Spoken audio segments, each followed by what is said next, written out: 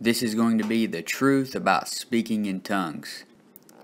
People speak in tongues on 3 different occasions in the King James Bible. And things to note about these 3 occasions is that each time the tongue speaker spoke, he spoke in a language the audience understood. And because of this, no interpreter was needed. And each time someone spoke in tongues, there were unbelieving Jews that were present. So remember this, there was no interpreter needed, and each time there were unbelieving Jews present.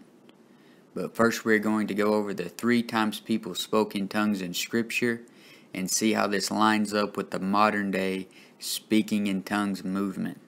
If you look at Acts chapter 2 and look at verse 4, it says, "And they were all filled with the Holy Ghost, and began to speak with other tongues as the Spirit gave them utterance.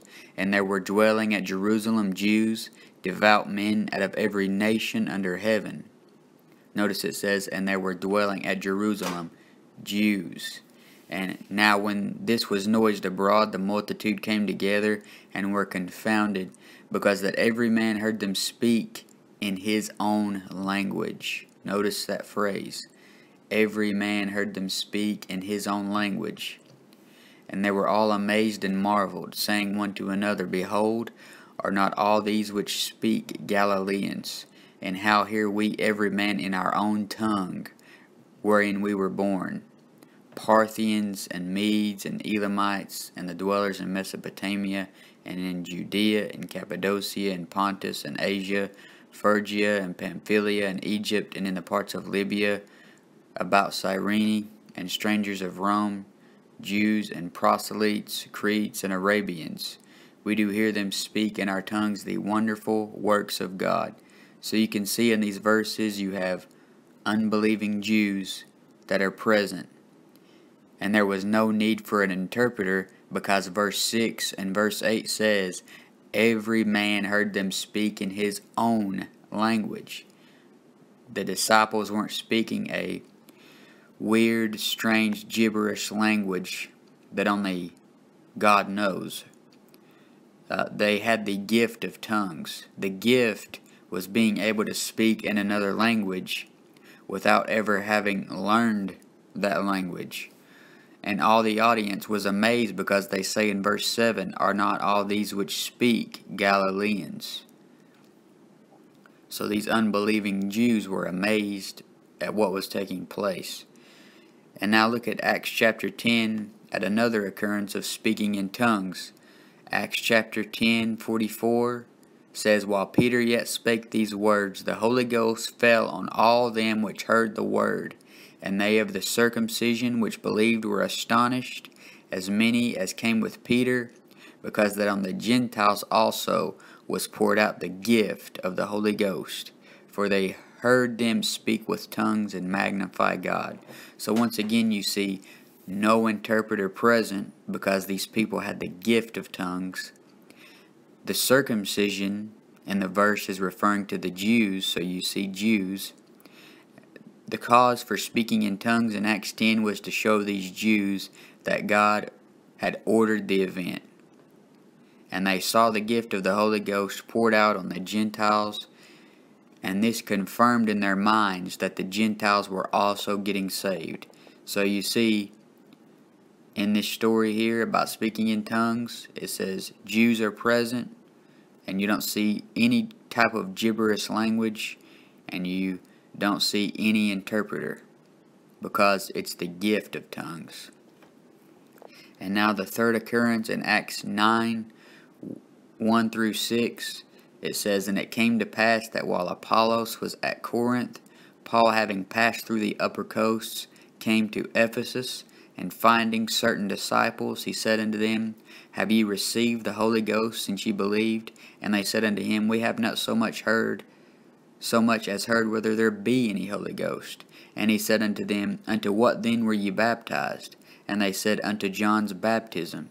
Then said Paul, John verily baptized with the baptism of repentance, saying unto the people that they should believe on him which should come after him, that is, on Christ Jesus. When they heard this, they were baptized in the name of the Lord Jesus. And when Paul had laid his hands upon them, the Holy Ghost came on them, and they spake with tongues and prophesied. So once again, you see Jews present, no interpreter, no sign of a gibberish language. And these disciples only knew the baptism of John, which was to manifest Jesus Christ to Israel. And Paul gives them the gospel about Jesus Christ, and they get baptized in the name of the Lord Jesus. And to confirm that Paul's message is from God, he lays hands on them and they speak with tongues. And this confirms with them that Paul is no fake and that this is really from God. And now that we have gone over the 3 times people spake in tongues in Scripture, next we will see that the reason for speaking in tongues was for a sign to unbelieving Jews, to confirm something with the Jews. And 1 Corinthians 14:22 says, "Wherefore tongues are for a sign, not to them that believe, but to them that believe not. But prophesying serveth not for them that believe not, but for them that which believe." So tongues are for a sign. Who does the Bible say requires a sign?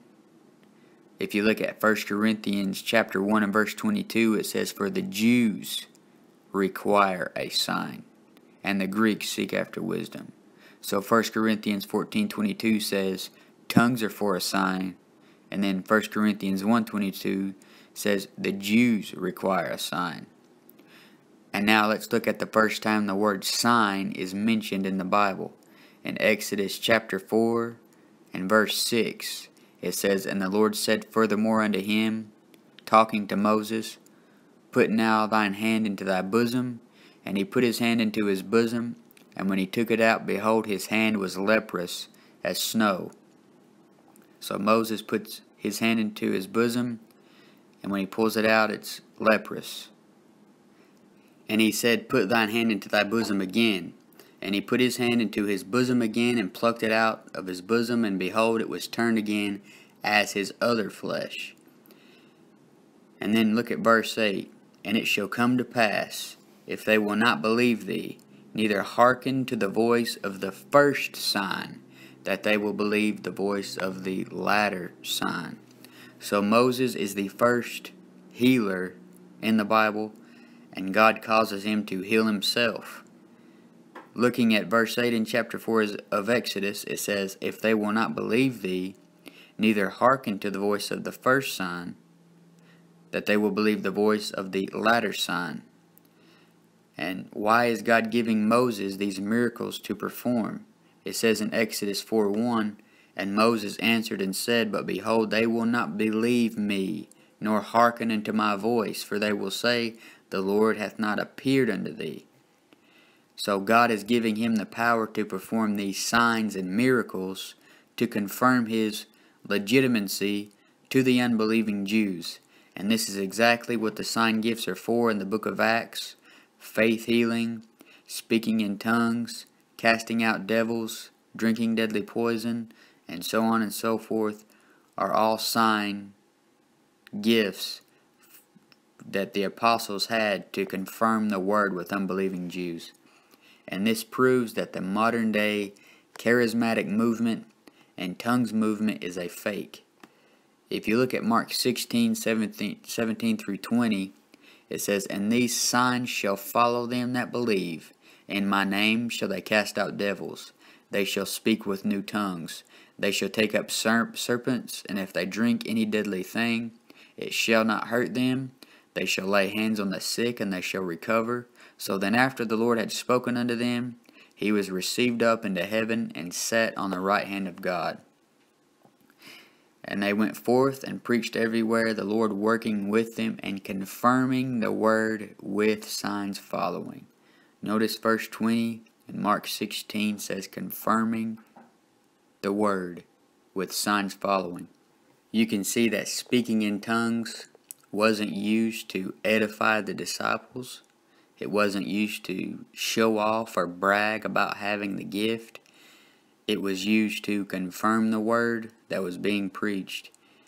And once again in Hebrews chapter 2 and verse 3 it says, "How shall we escape if we neglect so great salvation, which at the first began to be spoken by the Lord, and was confirmed unto us by them that heard him, God also bearing them witness, both with signs and wonders, and with diverse miracles, and gifts of the Holy Ghost according to his own will." And now that we have got the introduction out of the way, let's look at the modern day tongue speaking movement and see if it lines up with Scripture at all. First, we see that the modern day tongue speaker relies on experience over explanation. You can explain with the Scriptures the speaking in tongues, but they disregard the Scriptures, so they take their experience that they had over an explanation of Scripture. I can show all of these verses and show the truth about speaking in tongues in the Scriptures to these people, but they will still say they know what they felt, and they know it is from God because they had some experience, and they're going to rely on that experience over any explanation you can give them from the Bible. The reason it is dangerous to rely on experience is because the devil can give you an experience. The Antichrist will have signs in the time of Jacob's trouble that will deceive many people. It says in 2 Thessalonians chapter 2 and verse 9, "Even him whose coming is after the working of Satan with all power and signs and lying wonders." The magicians in Exodus, Janhes and Jambres, were performing miracles by the power of Satan. So Satan can counterfeit the gifts of God. The modern day tongue speaking movement is only a counterfeit of the real thing which the disciples had. They think that their experience came from God, and that is because Satan, the god of this world, transforms himself into an angel of light. And if you're a tongue speaker, then you have been deceived by your experience. I'm not doubting you spoke in tongues, I'm just doubting that it came from the Holy Spirit. You are either faking it, or it is coming from unclean spirits. In the Bible, unclean spirits are given permission to deceive those who reject truth and those that are disobedient to the truth. Look up the phrase lying spirit in your Bible and see how God gives permission to these spirits to go into the mouth of false prophets. All of these tongue-speaking preachers have a lying spirit. They don't give you Bible for what they are teaching. They get people on stage, put on a little show, and give you an experience.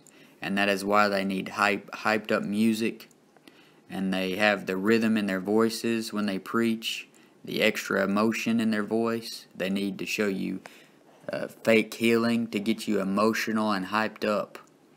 They are all about experience and never give any explanation for what they are doing from the Scriptures, other than maybe taking stuff out of context.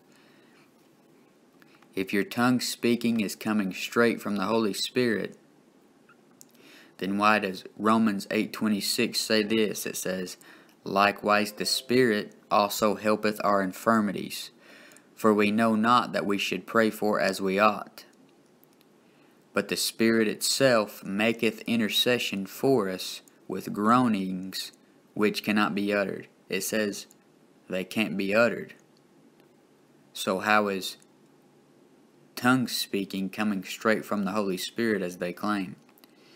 And Paul explains in 1 Corinthians 14:14 that when he prays in an unknown tongue, his spirit prayeth. He didn't say the Holy Spirit. But next we see that tongue speakers not only rely on experience over explanation, but they would rather boast than to build up. And Proverbs 25:14 says, "Whoso boasteth himself of a false gift is like clouds and wind without rain." They don't care about edifying others. All they want to do is edify theirself and show you their false gift. They want you to see how great they are because they are so charismatic and gifted. They go as far as saying that you don't have the Holy Ghost if you don't speak in tongues. I've had several people tell me that I don't have the Holy Ghost. They say you may be saved, but you just don't have the Holy Spirit.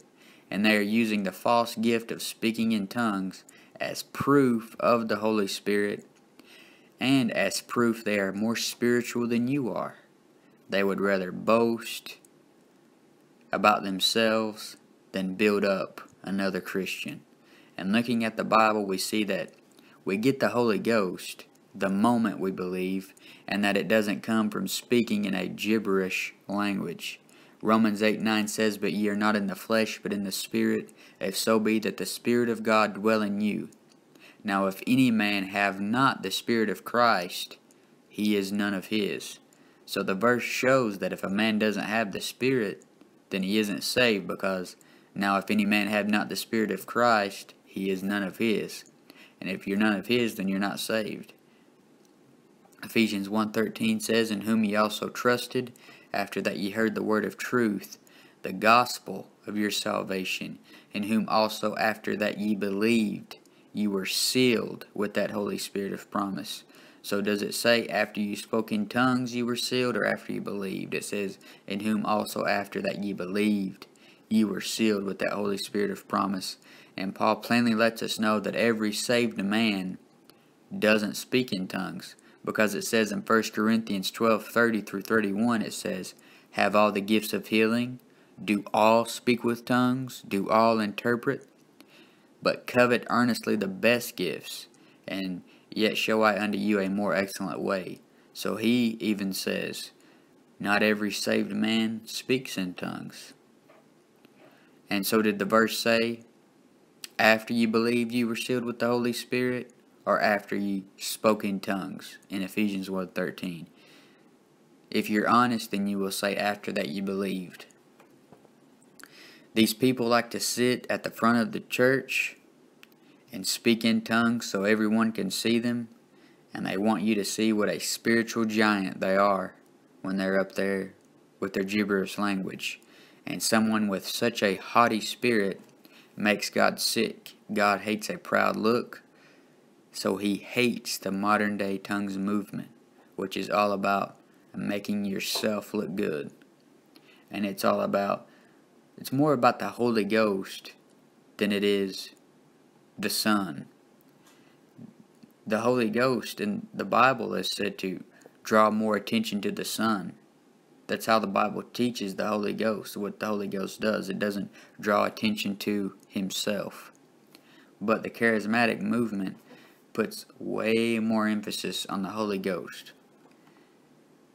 These guys boast of a false gift. They claim to have the gift of tongues as the apostles had, and the book of Revelation refers to them as liars for doing so. If you look at Revelation chapter 2 and verse 2, it says, "I know thy works, and thy labor, and thy patience, and how thou canst not bear them which are evil. And thou hast tried them which say they are apostles, and are not, and hast found them liars." So the Corinthians, like the modern day tongue speakers, were doing the same thing by showing off their false gift. And that is why Paul said it would be better if they did other things. In 1 Corinthians 14:5 and 6 it said, "I would that ye all spake with tongues, but rather that ye prophesied. For greater is he that prophesieth than he that speaketh with tongues, except he interpret, that the church may receive edifying. Now, brethren, if I come unto you speaking with tongues, what shall I profit you? Except I shall speak to you either by revelation, or by knowledge, or by prophesying, or by doctrine." If speaking in tongues is so great and wonderful, then why is Paul wanting them to do something besides speaking in tongues? It's because they aren't edifying anyone but theirself. And one of the last day signs is that men shall be lovers of their own self. And all these guys, or mostly women, are going around edifying themselves. And next we see that their gibberish is the result of judgment. Their gibberish is the result of a judgment. Did you know that when you reject the truth, God will continue to give you less truth? Did you know that when a man messes with the Bible, God messes with his mind? And men can be destroyed for lack of knowledge. The less you know about the Bible, the easier it is for the devil to deceive you. The reason God used tongues for a sign was because he was showing the Jews a coming judgment. At the Tower of Babel, men were getting together and doing things without God. As a judgment, God confounded their language. In Genesis 11:7, it says, "Go to, let us go down, and there confound their language, that they may not understand one another's speech." By God using the gift of tongues, he was showing the Jews that if they rejected their Messiah, Jesus Christ, then they would be scattered among Gentile nations, around people of a language they wouldn't understand. And that is exactly what happened. If you turn to Deuteronomy 28, verses 48 and 49, it says, "Therefore shalt thou serve thine enemies, which the Lord shall send against thee in hunger, and in thirst, and in nakedness, and in want of all things. And he shall put a yoke of iron upon thy neck, until he have destroyed thee. The Lord shall bring a nation against thee from far, from the end of the earth, as swift as the eagle flieth, a nation whose tongue thou shalt not understand." And people today in the tongue-speaking movement are speaking gibberish and making an outright fool of themselves because of judgment. They rejected the truth. They want their experience over a real explanation. They want to boast rather than to build up. And as a judgment, God continues to let them have these false experiences, gives their pastors and teachers a lying spirit, gives them new Bible versions to let them not have any more knowledge of the Bible. And this leads them further and further away from the truth. They honestly believe, I believe they honestly believe speaking in tongues is some kind of new language between them and God, a language that no one else knows, that is foreign from the Bible. And Paul plainly lets us know it isn't gibberish. He lets us know it is languages that can be learned. In 1 Corinthians 14:23 it says, "If therefore the whole church be come together into one place, and all speak with tongues, and there come in those that are unlearned or unbelievers, will they not say that ye are mad? If ye have a congregation full of people, and several people are up speaking in Spanish, French, and whatever language, and someone who doesn't speak Spanish or French comes in, will they not say that ye are mad? Wouldn't they call it a madhouse?" If speaking in tongues really was gibberish, which it isn't, and someone walked in and seen all these people mumbling gibberish, then they are going to think it is a madhouse. So speaking in tongues isn't gibberish, as you see. And the men in 1 Corinthians 14 didn't have the gift of tongues. They were people of different languages that could speak many different languages that were in the church of Corinth, and he is warning them that they shouldn't get up and speak in other tongues because it doesn't edify anyone but theirself. It's not that they had the gift of tongues. 1 Corinthians 14:1 and 2 says, "Follow after charity, and desire spiritual gifts, but rather that ye may prophesy. For he that speaketh in an unknown tongue speaketh not unto men, but unto God, for no man understandeth him. Howbeit in the Spirit he speaketh mysteries. The reason he speaketh not unto men, but unto God, and no man understandeth him, is because a man is speaking a different language that is unknown to everyone in the audience." God would be the only person that knew the language. The language isn't gibberish. It is only unknown because the people don't know the man's native tongue. If I went to a Spanish-speaking congregation and got up speaking in English, then I would be speaking in an unknown tongue. I wouldn't be speaking in a gibberish language because it is an actual language. But the only person that would know what I was saying was me and God, because God knows all languages. 1 Corinthians 14:3 and 4 says, But he that prophesieth speaketh unto men to edification, and exhortation, and comfort. He that speaketh in an unknown tongue edifieth himself, but he that prophesieth edifieth the church. Notice how negatively Paul is speaking against tongues. He is saying they don't edify. Now let's just pretend for a minute that speaking in tongues is some new language or gibberish language that isn't an actual language known to man. These tongue speakers would still be unscriptural. In 1 Corinthians 14 and verse 5 it says, I would that ye all spake with tongues, but rather that ye prophesied. For greater is he that prophesieth than he that speaketh with tongues, except he interpret, that the church may receive edifying. Do you see a bunch of interpreters letting you know what all of these people are saying? How can you interpret 30 or 40 people chanting in this gibberish language? See how God is letting them make a fool of themselves, and their gibberish has led to judgment. They've got lying spirits from the mouth of their pastors. And 1 Corinthians 14:10 through 11 says, There are, it may be, so many kinds of voices in the world, and none of them is without signification. Therefore, if I know not the meaning of the voice, how shall I be unto him that speaketh a barbarian, and he that speaketh shall be a barbarian unto me. If a Spanish man comes and wants to speak in front of an English-speaking crowd, and he doesn't have an interpreter, to the crowd he is going to be a barbarian. It would edify no one but the Spanish man, and only him and God would know what he's saying.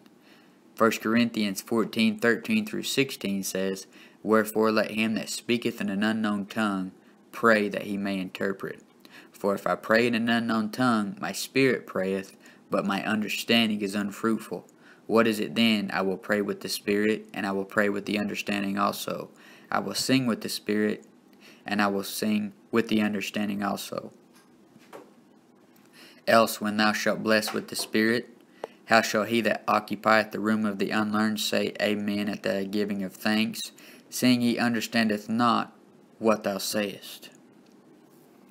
If I go to a charismatic church today and see everyone speaking in tongues, how is that going to help and edify me? You say because you can see the power of God.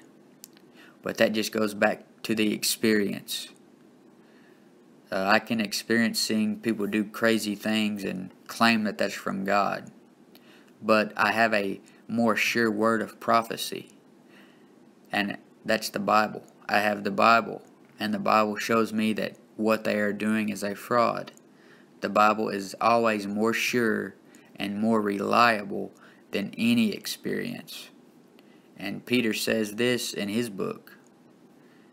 He lets us know, even though he walked and talked with Jesus, seen all the miracles of Jesus, was with Jesus on the Mount of Transfiguration, he still says he has a more sure word of prophecy, referring to the Scriptures.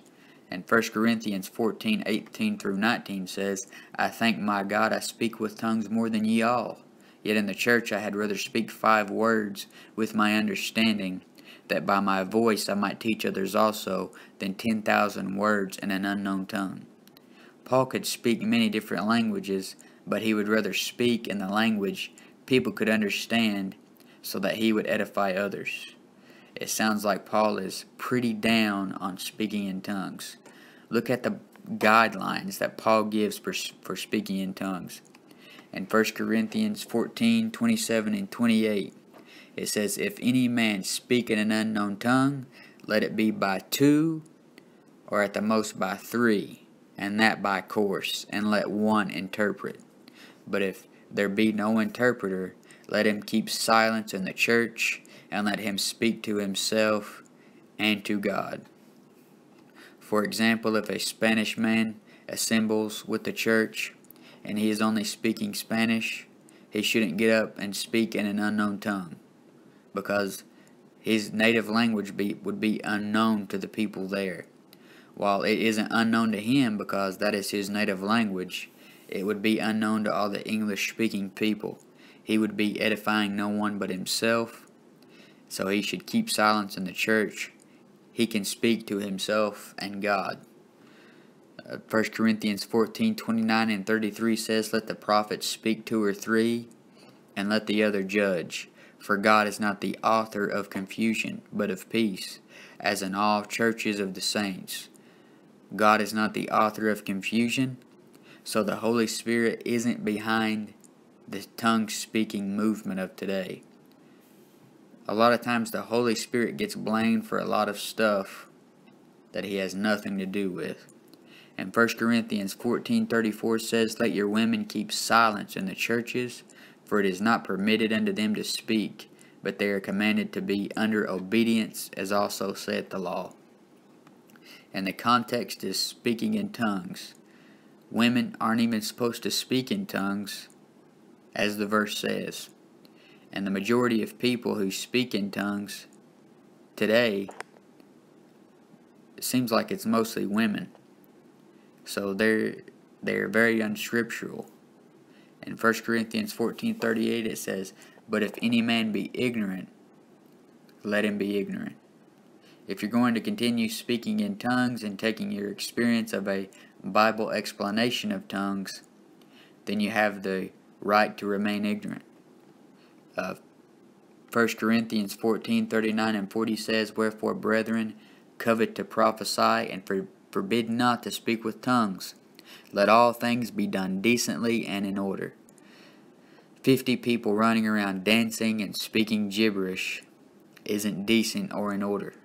So we can see from 1 Corinthians 14 that tongues are actual languages that can be learned, and no one in the Bible was ever speaking in a gibberish language. Tongues were never to edify oneself and were never a sign of salvation. The Bible doesn't say that speaking in tongues is evidence of the Holy Ghost. And once again, if we pretend that speaking in tongues is a gibberish, unknown language, all the guidelines are still broken by modern day tongue speakers. One, if you went to a charismatic church today, they don't have 3 people at the most speaking in tongues. They have many more doing it, and all at the same time. 2, they don't have it one at a time. 3, they don't use an interpreter. 4, women are speaking in tongues, and it says women are forbidden to speak in tongues in the churches.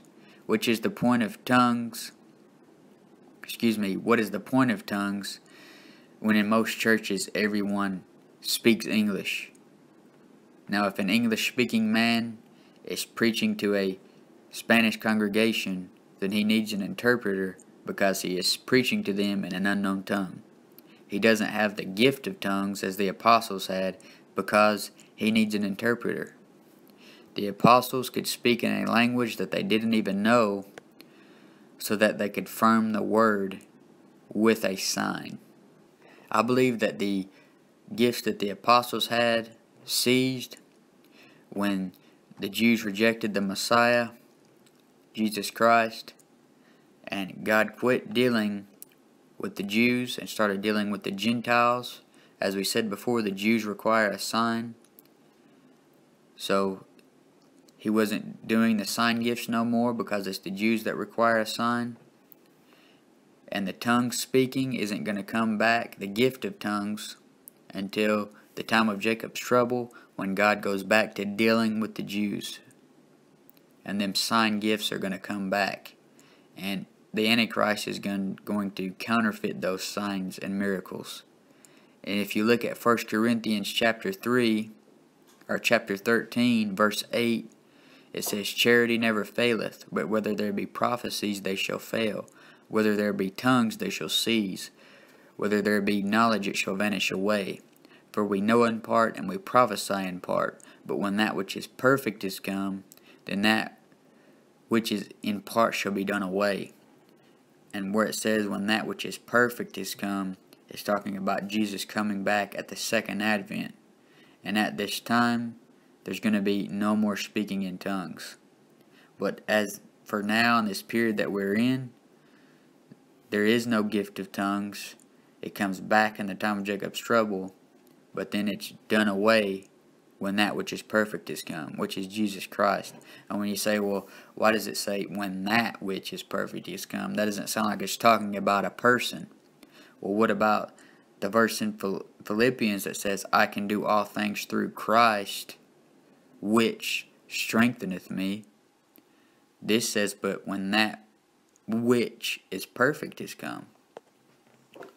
So, I believe tongues have ceased until the time of Jacob's trouble.